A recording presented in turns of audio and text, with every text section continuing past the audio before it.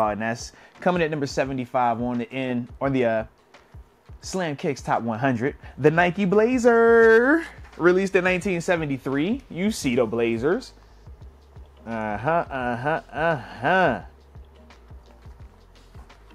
I said 73, excuse me, at 75, but they released in 1973. So, with the Nike Blazer, what they write is this: the OG ancestor to every great basketball sneaker in Nike history. The Blazers' simple swoosh logo silhouette is an icon in the NBA, skate culture, and even high fashion. Hello. It's no coincidence one of the coolest players in league history, George the Iceman Gervin, was the first to lace them up. Shout out to the Iceman, shout out to George Gervin, and shout out to the Nike Blazers. Anybody that knows me, anybody that's followed this channel or just, goes to the regular mall, this is a staple in my collection, in my kids' collection. This is a staple when you go just out. I mean, this shoe has taken over. I mean, to me, it reminds me of growing up in the 90s where everybody was rocking the Air Force Ones, Air Force Ones in the 90s, 2000s, that was the vibe. Blazers, this is the vibe now, man. Everybody is on these.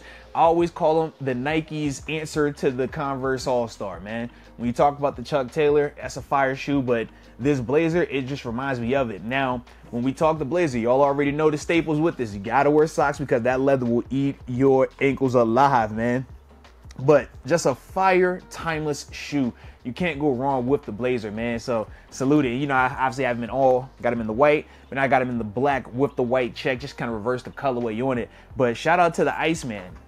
Dude, let's get it, man. He actually, are these white ones? Yeah, I think he's actually wearing these ones. White with the black on it too. So salute us. I don't even know, man, I'm trying to do this with one hand. This how you know, all right? I get excited about my sneaks. Y'all know I get excited, all right? Y'all know I get excited though. Y'all see it. Yeah. So that's number 75 on the list, man. We're going to stop at the day for right here. But like I said, man, y'all hit them likes and stuff like that, man. Y'all know we're going to spin the block and do this again, man, because we got to see what else is on the list, all right? Starting at 74. But drop in the comment section, man, of number 100 to 75. How many of those sneakers that I named do you have in your collection, man? Or which ones did you ever have or were the biggest fan of? But either way, I appreciate you for tuning in.